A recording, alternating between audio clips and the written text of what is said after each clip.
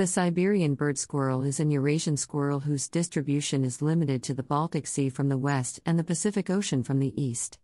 A female Siberian squirrel weighs about 150 grams, males are slightly smaller on average. Their body is between 13 and 20 centimeters long, with a wide tail 9 to 14 centimeters long. The eyes of this animal are large and completely shiny black. Their cover is completely gray, and the front of their body is slightly smaller than the back, and there is a narrow black line between the neck and the front fin.